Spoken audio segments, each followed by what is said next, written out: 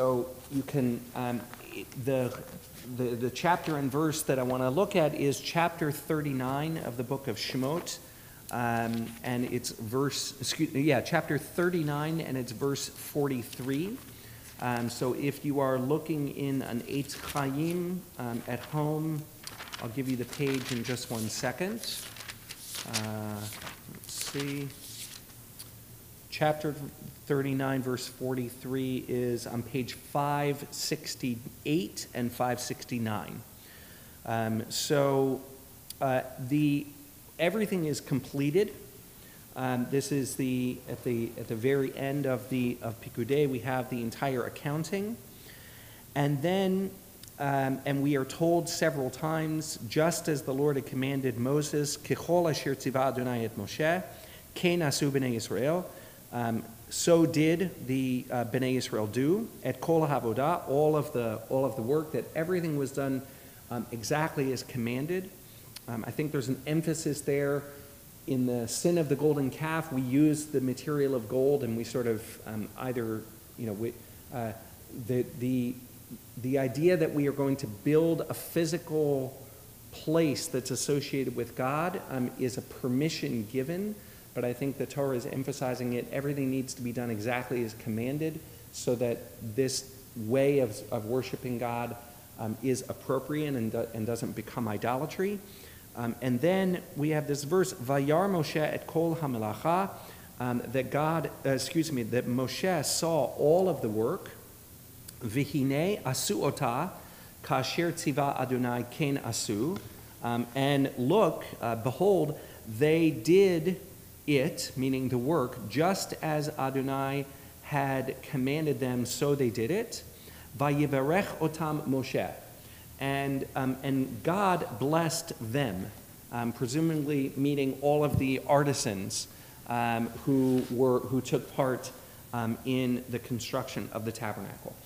And the rabbis, always looking to explore the meaning behind the meanings, or always looking to sort of figure things out at a deep level, they asked the following question. The Kli Yakar asked the following question about this. Ma bracha bercham, what blessing? When Moshe gives a blessing to these people, the rabbis want to know, what did he say?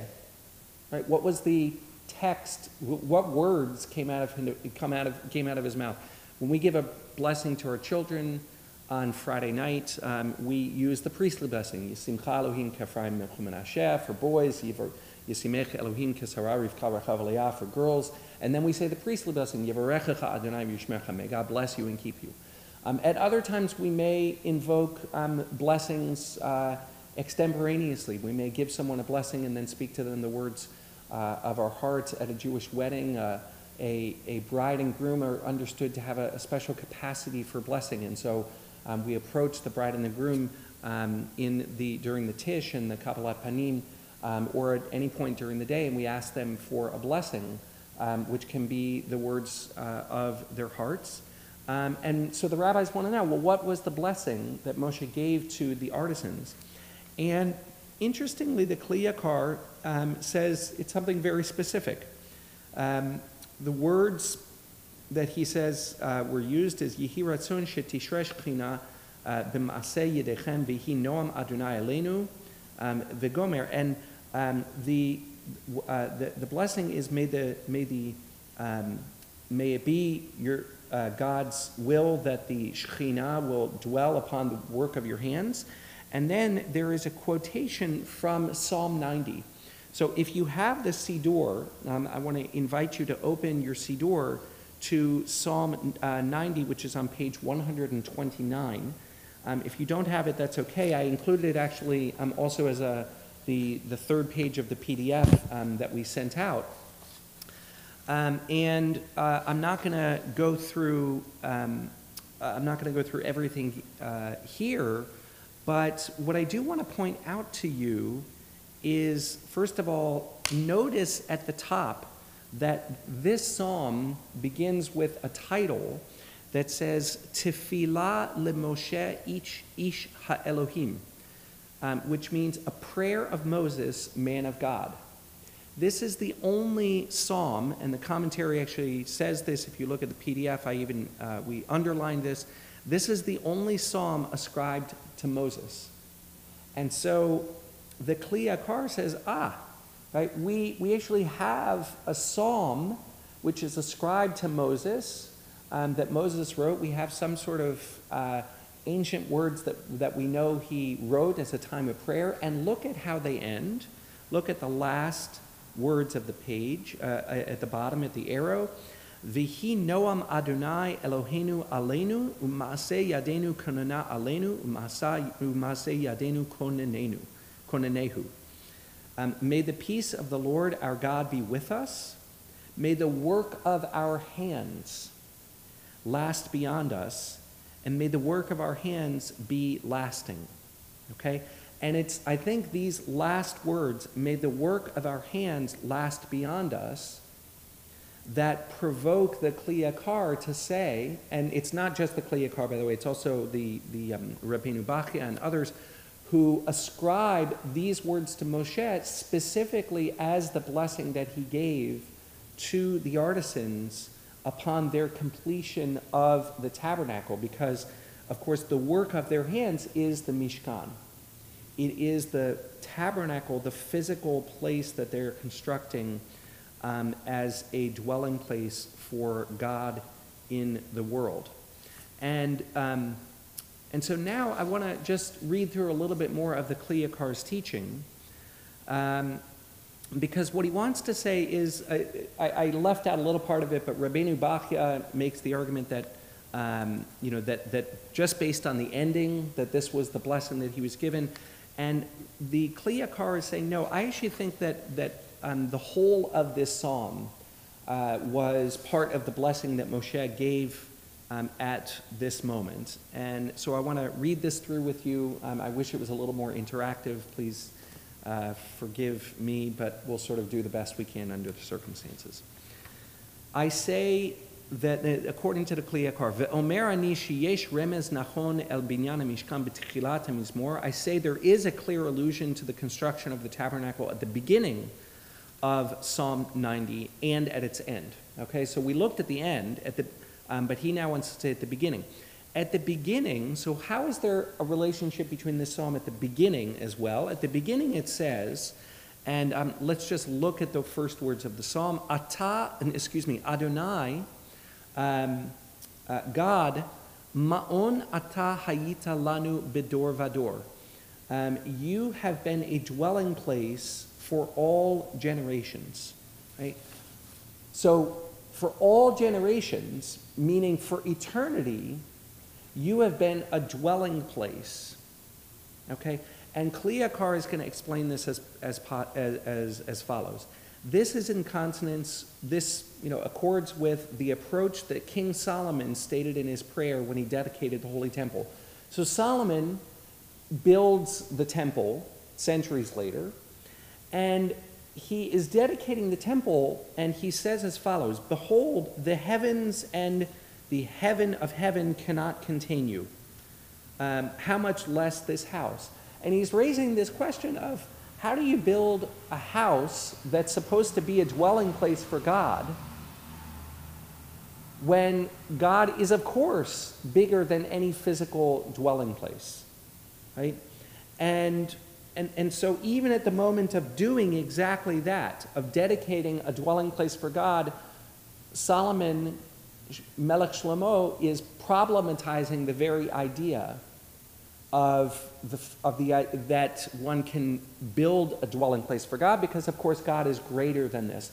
I like to point out that the rabbis actually do this in the words of the Kaddish, where what we do is we say Yitbarach v'yishtabach v'yitbarach v'yitbarach v'yitbarach.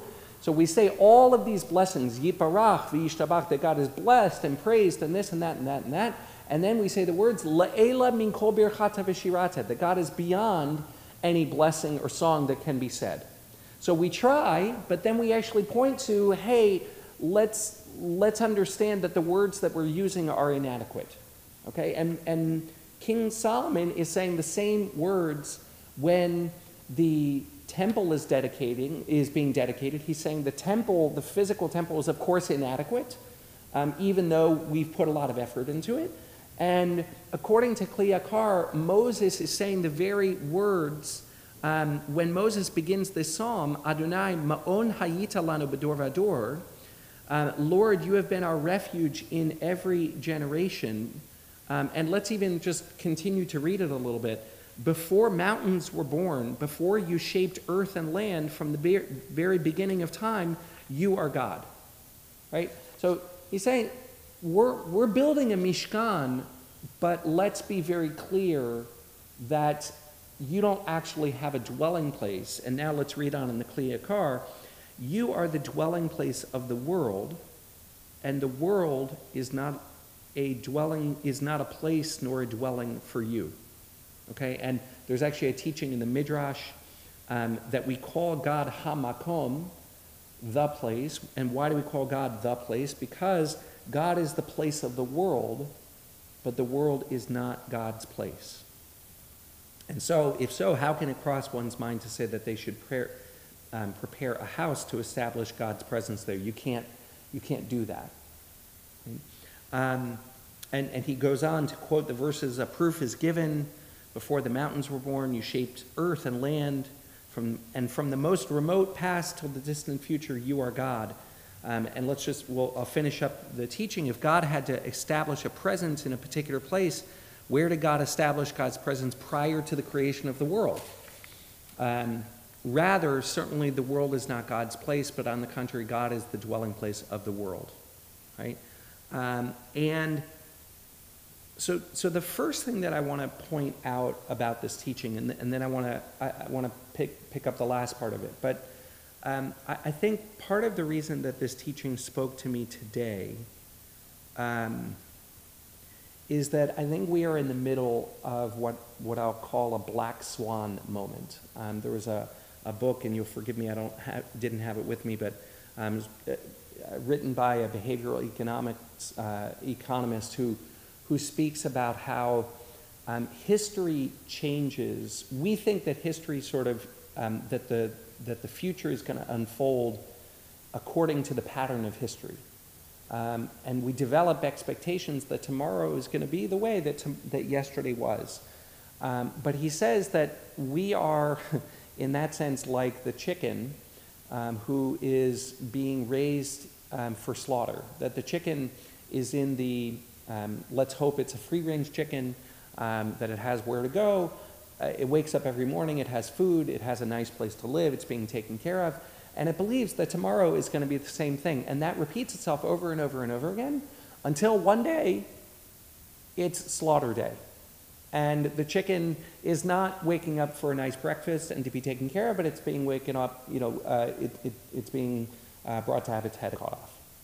And while I don't want any of us to have our heads cut off, I bring the analogy to say he goes on to argue that actually history unfolds in this way, that it unfolds with sort of great shifts that happen very, very quickly. And I think if you had asked us 2 weeks ago, did I think that in any scenario, 2 weeks ago, would I be sitting in this room by myself on Shabbat, trying to connect and speak with you via Facebook Live, via live stream? The idea would have seemed absurd to me. I think many of us are living in a reality that is disorienting, that's dizzying, and I think this teaching spoke to me because for me there is something very comforting about the idea that God is the place of the world, and rather than the world being God's place. Because if the world is God's place, it's in some ways we prepare a place for God, and it's all up to us. And the survival of the world, the survival of God actually depends upon the survival of the world. And when we say that God is the creator of the world and God is the place of the world, I think the deep philosophical statement that we are saying is that even though the world right now feels very chaotic, ultimately we believe that there is a creator.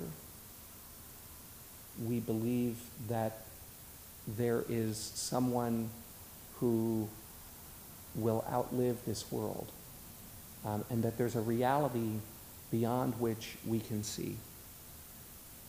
I think in a world where we are being asked to shelter in place or to stay at home, and we can't go out and sort of conquer the world of space, we can't go out and be with each other in the ways that we could just 2 weeks ago. I think part of what this teaching is saying is that even though you can't go conquer the world, you can find God. You can encounter God in every place, which means, yes, here in the sanctuary, even by myself. It means on the internet. It means in our homes. It means in the small things. That God is sort of never beyond us. I spoke earlier about how when we say the phrase, even in the Amidah, that God is matir asurim, that God frees those who are bound. That what we're saying is not that that God is going to somehow miraculously break the, stop the epidemic and the pandemic and allow us to go out and be in contact with everybody. God willing, that I hope that will happen in a short amount of time. But in the meantime, God is still matir asurim. God still frees those who are bound by helping us, because God is not bound by place. God is the place of the world, and so God is wherever we are, is in our homes, is in the small things that we do, is in the walk that we take on the street, and the silence that we can find together. And the second part, I want to just do the rest of this teaching. So the Kli Yakar asks, therefore, how is it possible that God should command Moses to build a house for God, right? As if God was going to live somewhere. In other words, well, then why is this whole thing necessary? Why build a sanctuary, right? I'm sitting here in this holy space of our community that we recently redid. Why is it necessary to build a sanctuary if you can find God in the woods, or you can find God at home on your computer? And this is a beautiful idea. Later in the Psalm, in verse 4, it actually says, Tashev enosh ad daka v'tomer shuvu v'nei adam, which reads, you crush human beings and you say, repent, children of Adam. And the Kli Yakar says, God had to forego God's honor to establish for God's self a dwelling among the earthly. Okay, so there's no actual, it's actually a diminishment of God to shrink God's self, as it were, into the space of a sanctuary or into the space of a tabernacle. But why did God do all that? And this is an amazing teaching. In order to forgive. In order to forgive us for the sin of the golden calf. Because there are teachings that say in the Midrash, Tanhuma, that the tabernacle was a complete atonement for the incident of the golden calf. In another place we say the zahav, the gold of the Mishkan, was mechaper al zahav ha'egel, that the gold of the Mishkan atones for the gold of the golden calf. And I just want to point out that at the heart of that teaching, it means that God gives us a Mishkan and goes through a sense of diminishment out of a sense of love for us. And I want to sit with that teaching for a minute, because I think we skip over it, or we move past it. too quickly. That the image of God, the picture of God, the theology that we have in just those words is that God diminishes God's self a bit, okay, and takes a risk, right? That people might point and say, oh, right, God is smaller, God lives there, quote unquote, right, as if that was possible. But God says, you know what, I'm going to take that risk because I want to forgive you. And I think part of the picture that you have here also is that forgiveness means closeness, right? That to forgive someone means to be in their presence. You can't forgive from on high. You can't forgive from a distance. In the rabbi's understanding, it's actually sin which creates distance between us and God. I think when we hurt someone else, it moves them farther away from us. And so forgiveness is an act of being brought close. And in a time when we are going through social distancing, hopefully it's physical distancing and not social distancing. I think that idea of a God who wants to be close to us, and perhaps because God is the place of the world, God can be close to us if not by us leaving our homes, but as the Kotzker Rebbe would say in another time, Aye Mekom Kevodo, where is the place of God's glory? It's wherever we let God in. And so part of our task as we are alone is to make room. To make room for God. And what I mean by that, the word God is just a word. But I think that saying that God is the place of the world, that God is a creator, I think also is an argument that there's a purpose to things, and in saying that there's a purpose, it's also an argument of hope, that things will get better. And I really hope that I can convey to you, for me, a deep belief. This will get better. This is hard. This is very, very hard. And we've been through pandemics before. A few weeks ago, for those of you who were here, I read a prayer from the Talmud that describes God as Baruch Atah Otzer HaMagefa, that God stops plagues. And to me, there's something very deep about reading a prayer from hundreds of years ago, from 1,500 years ago, that describes God as one who stops plagues, which means that we've been here before. We're not alone. Even though this is a difficult time. The last part of the Kli Yakar, and then we'll finish up. Perhaps it was for this reason the tabernacle was made in the pattern of the world. So according to the rabbis and others, the very structure and layout of the tabernacle corresponds to the way in which the world was created. Since prior to the giving of the Torah, the world was in chaos. And as a result of the Torah, the world emerged from this state of chaos. And because of the golden calf and the tablets being broken, it reverted to chaos. But when Israel was forgiven for the sin of the calf, the world emerged a second time from a state of chaos. It was if that at that time the world was created anew. And so part of what the Kli Yakar is saying is that as this week we construct the tabernacle and we bring a space, what we're doing, Moshe blesses this place, blesses the work of the hands of the artisans, blesses the work of our hands, that this place is not only a dwelling place for God, but it actually is keeping the forces of chaos at bay. And I want to say to us that literally we have in our hands, I have my hand sanitizer, and by washing by washing our hands. We may not be able to do everything to immediately stop the pandemic, but I believe that religion, that Judaism should make us more responsible, not less.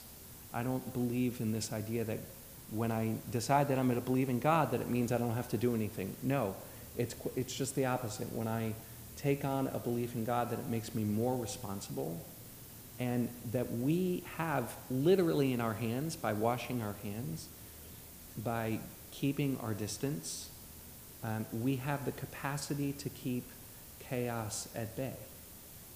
We have the capacity to build a mishkan, a dwelling place for God. And that means that not that we are helpless, but rather that our actions and our lives are desperately important. So I want to urge us to keep hope. I want to urge us with the work of our hands to continue to keep the forces of chaos at bay. And I want to bless us with the blessing of Moshe from this week's Torah portion. V'hi noam Adonai Eloheinu aleinu, u'maaseh yadenu konana aleinu, u'maaseh yadenu konanehu. May the peace of Adonai, our God, be with us. Make the work of our hands last beyond us. And may the work of our hands last indeed. And let us say, Amen. So before